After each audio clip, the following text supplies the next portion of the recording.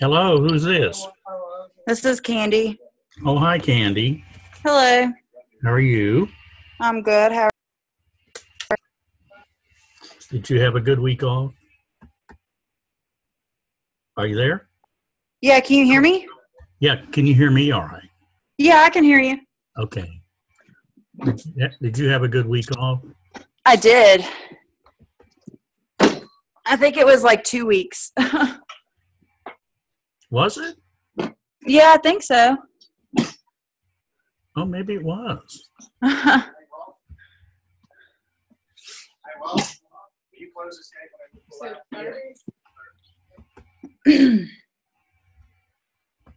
We'll wait a couple minutes and see if we get somebody else. Okay.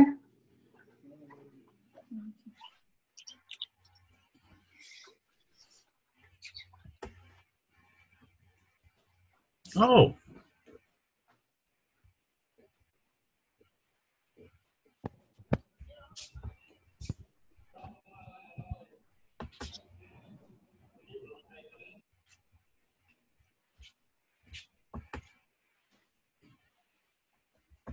Crystal?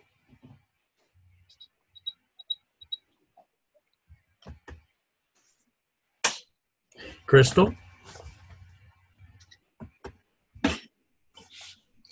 Crystal, can you hear me? Oh, she's got her. I got her. I'm here. I was stuck on mute. Oh, okay. I got you. How are you doing?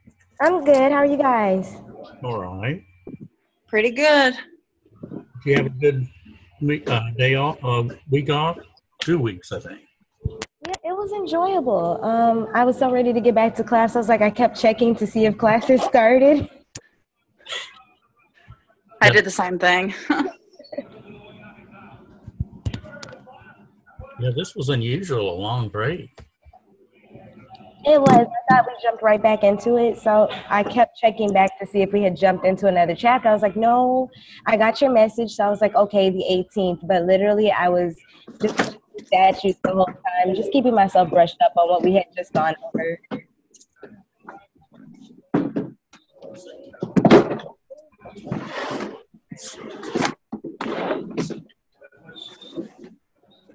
Okay, I'm having trouble getting the slideshow to work here. Let's see what's going on. Oh.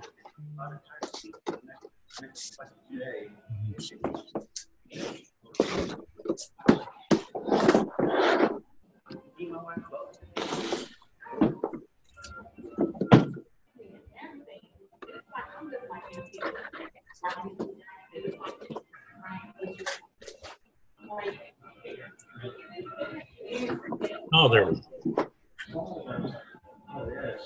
Okay, I'm going to go ahead and move on. And if you have any questions, we can talk after.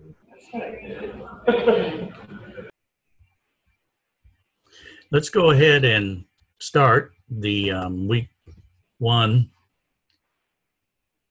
in the Introduction to Paralegal Studies course. And this is kind of as it is titled, an introduction to just the general, how can we say it,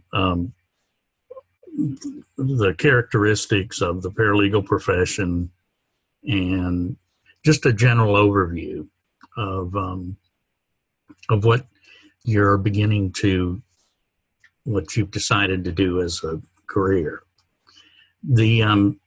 I wanted to start because the author gives us a definition of what a paralegal is, and it's on page 3.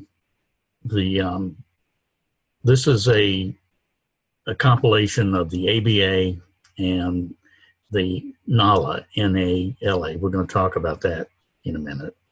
But the definition is: a legal assistant or paralegal is a person qualified by education, training, or work experience who is employed or retained by a lawyer, law office, corporation, governmental agency, or other entity who performs specifically delegated substantive legal work for which a lawyer is responsible.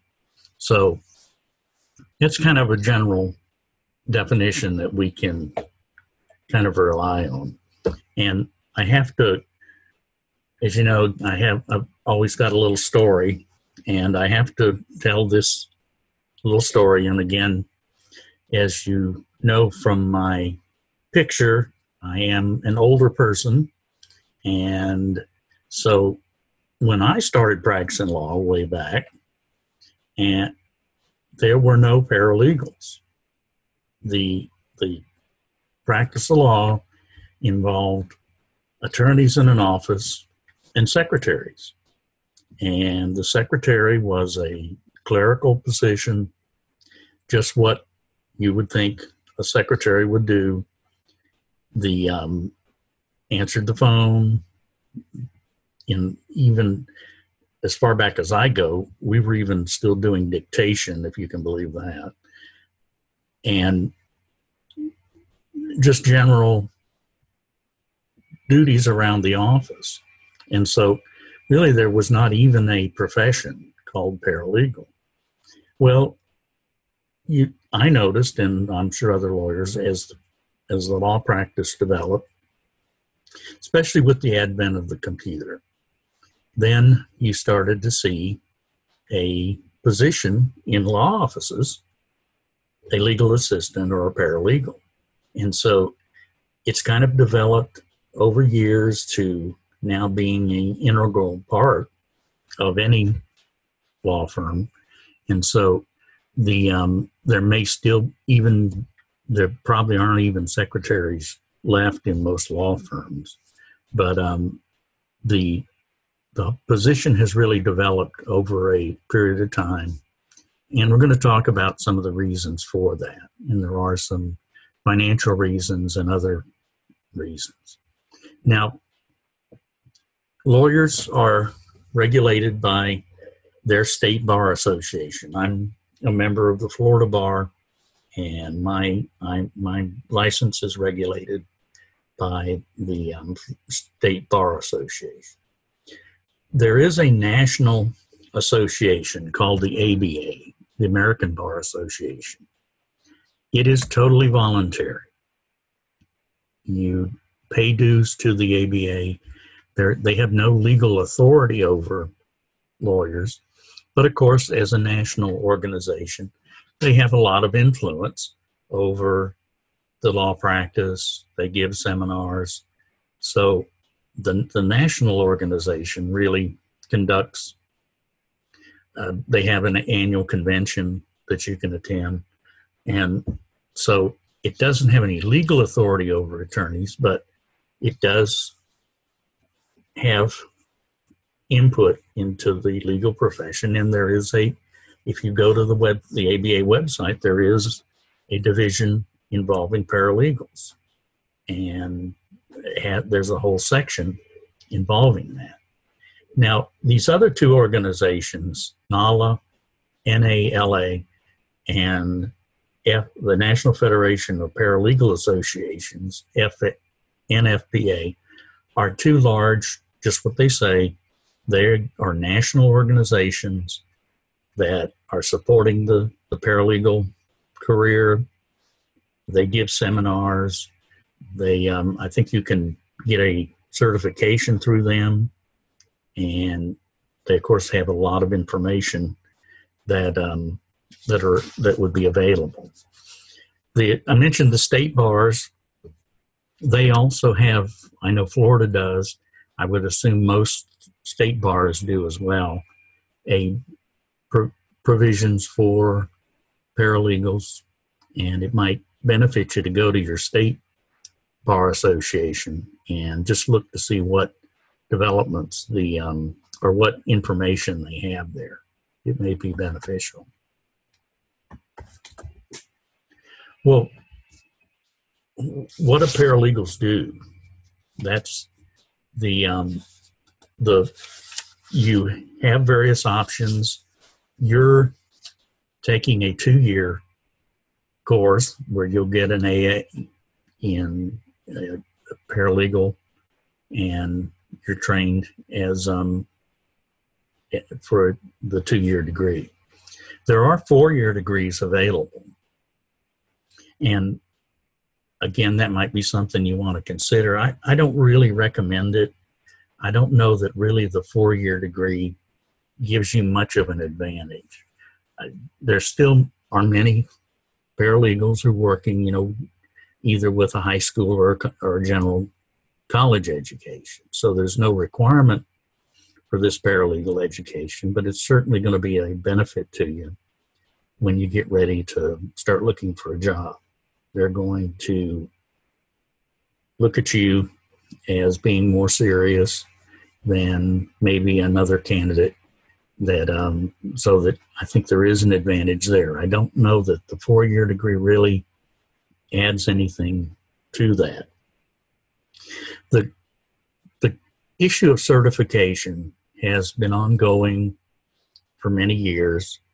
There's pros and cons on both sides as to whether paralegals should be certified. It would be through the state bar association. And there's been a lot of debate backward and forward as to whether this is beneficial. Should you have a state paralegal exam that you have to pass? Again, there's arguments on both sides. I'm only aware of California as being the only state that certifies paralegals. If you know of any other states, as far as I know, California is the only state that does have a formal certification program. I mentioned NALA and NFPA also has certification that you can get. And if you feel, and certainly anything like that is going to be an advantage to your job search and when you become a full-time paralegal. The state certification I mentioned, the CLEs are, lawyers have to, and in Florida, I have to, every 3 years, get 30 hours of, the CLE is continuing legal education. So I have to go to seminars and attend these seminars and accumulate 30 hours within the 3 years. So again, should there be a certification for paralegals? Do they need continuing legal education? I think they do. And maybe it's probably the ABA and the national associations can provide some of that. But as far as a formal requirement, it's only California, I think, at this point. Well, what kind of paralegal skills do you need? And as you notice, the authors give you a list here of various skills. I don't want to go through each one of them in detail.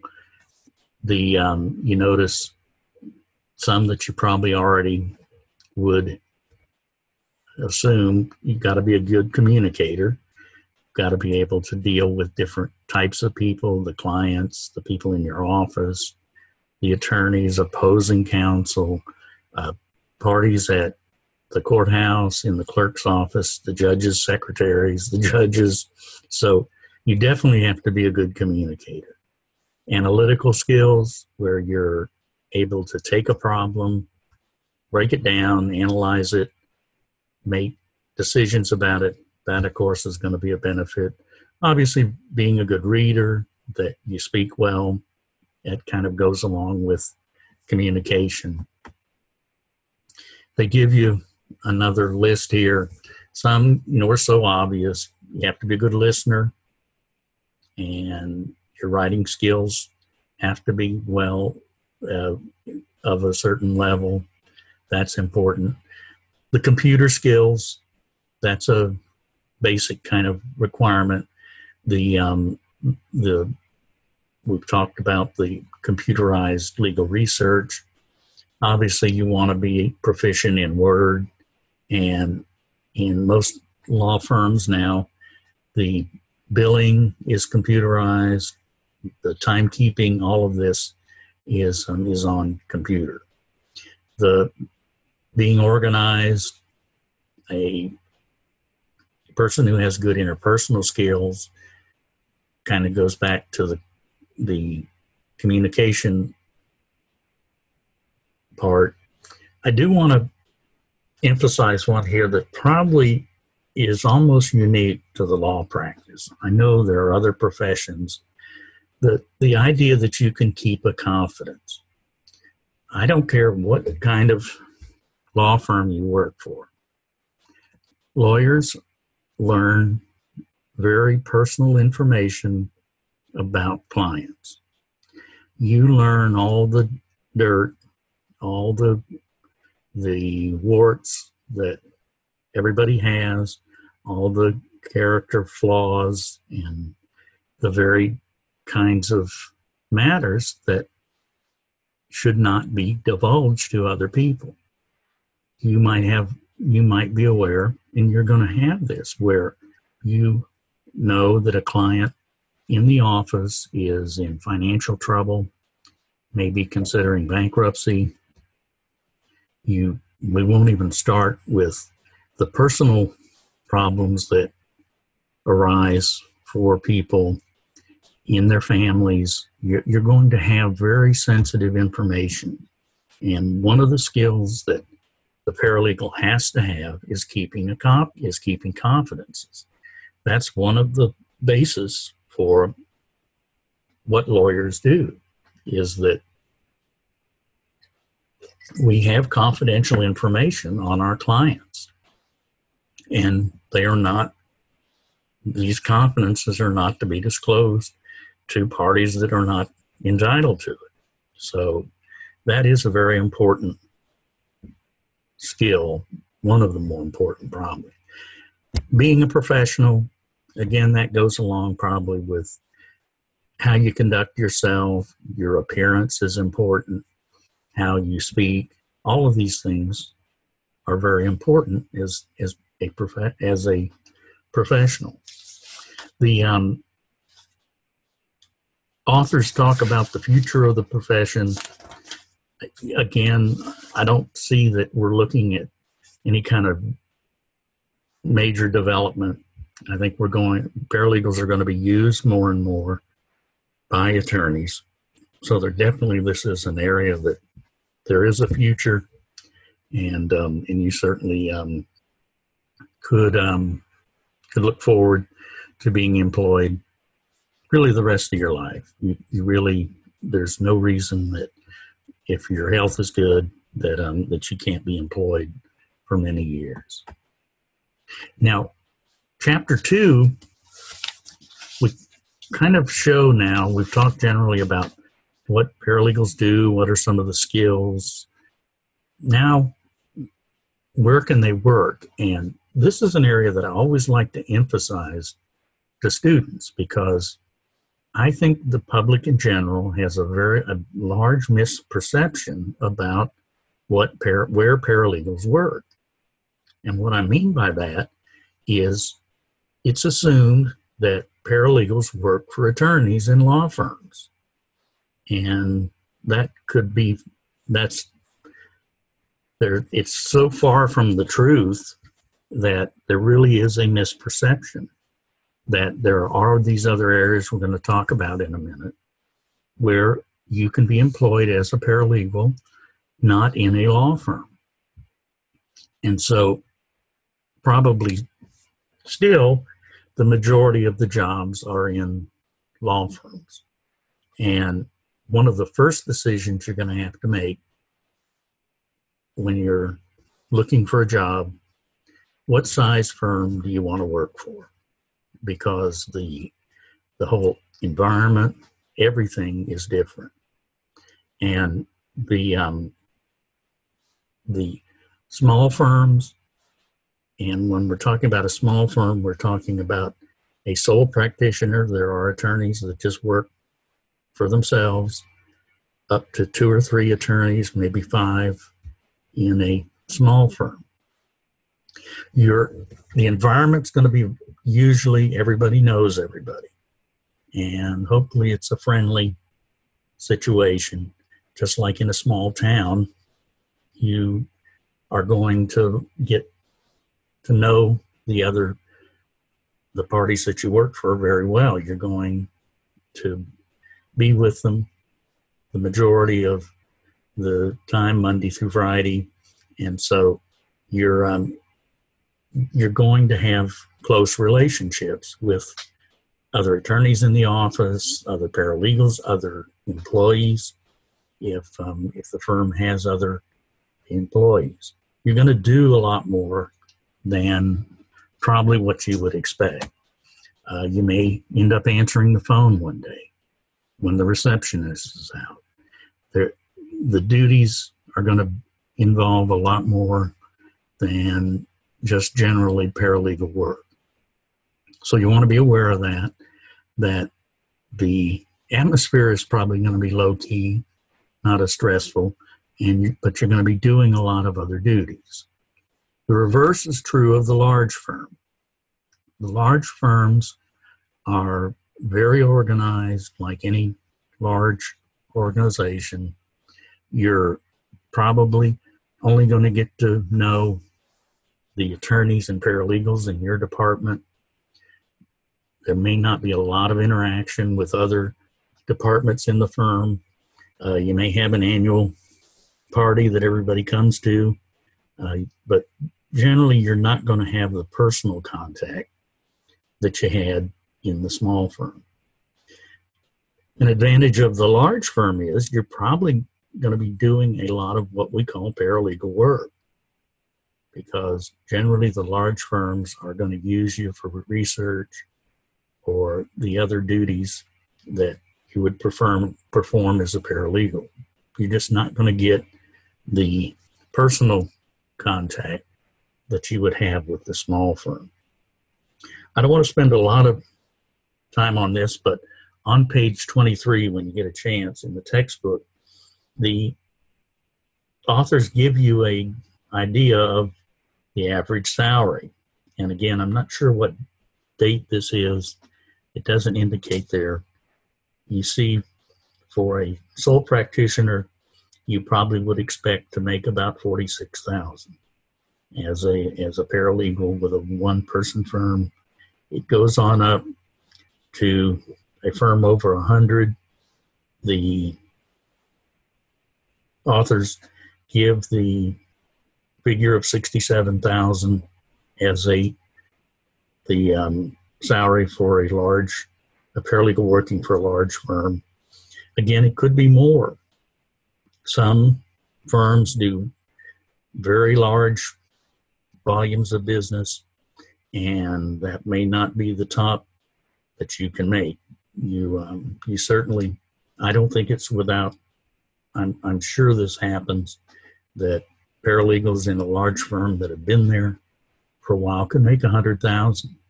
Now you've got to have had a lot of experience, and you're going to be working for a very large firm. But as I mentioned before, the surprise is there are all these other jobs available to paralegals. Corporations, the government regulations that large corporations have to comply with, there are paralegals in all of they may even have a legal department within the corporation. And so there are going to be paralegal jobs in the law department of the large corporations. The government has many jobs available to paralegals. Again, you might be working in a legal department, but there are going to be numerous jobs in the government. Administrative agencies have requirements for paralegals. Legislative offices in the state legislature or the federal government.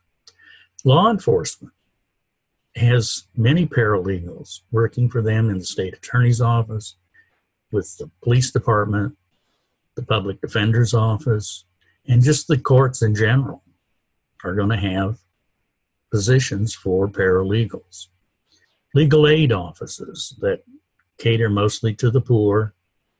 They do legal work for poor clients who qualify, that have to meet a certain income requirement.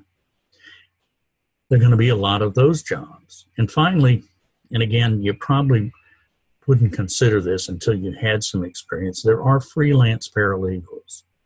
And the situation here is the paralegal works for themselves. They have their own business and they work independently for various attorneys. Because you can imagine with a small firm, an attorney may not be able to afford a full-time paralegal, but there could be certain cases that they need the additional support that a paralegal could provide, and that they would hire you on an hourly basis to do work for the law firm. And again, you'd be working for yourself. You'd have your own company, and you would bill the attorney for your work. That of course, there's always good and bad. The positive side is you're independent. You're working for yourself. You make your own time. The disadvantage is you're running a business, and it has to run at a profit. And so the disadvantage is you're going to have to be a good business person too, if you decide to be a freelance paralegal. The specialties that the book lists, you're aware of a lot of these. Litigation, of course, is probably the top type of law practice that you would work as a paralegal. But you notice there are all these other areas. Real estate law. In the real estate area, you may be handling closings yourself, and the attorneys are just there if a problem arises. Personal injury law, certainly a lot of positions paralegals have in that kind of practice. Insurance law, again, a paralegal's going to be experienced in those. And you'll notice the list here goes on and on.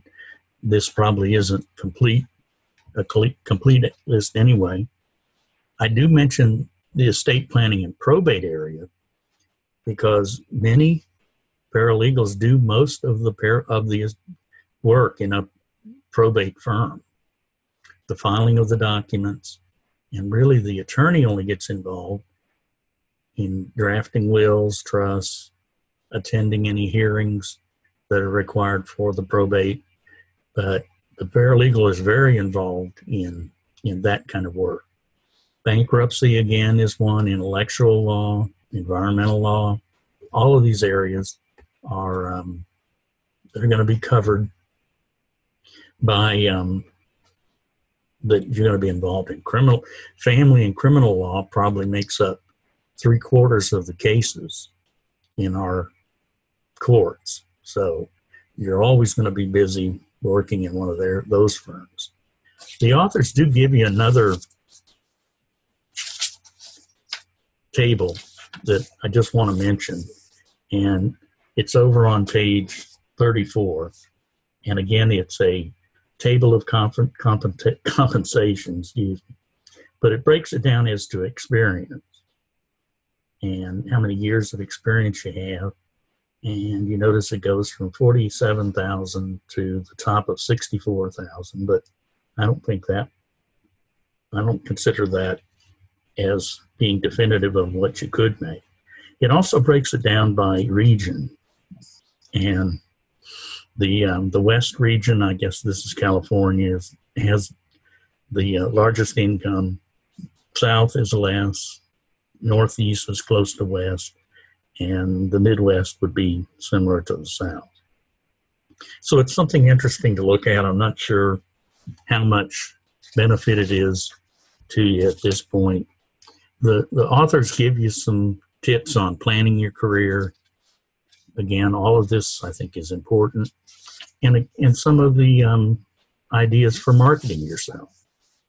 And there are some good ideas here about what your resume should look like. And so you're going to be eventually marketing yourself to lawyers that you're applying for jobs. And so this could be beneficial, that you are going to go through interviews, that you want to present yourself in the right way. And so there are some good tips there as far as planning your career. Well, I'm going to conclude the meeting at this point, and let's see if you have any questions.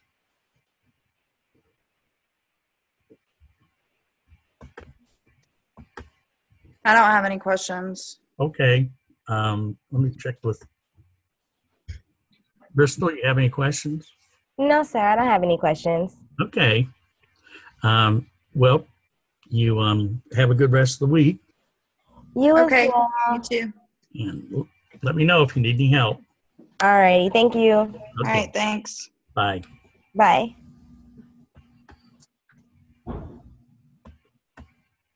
Leave me.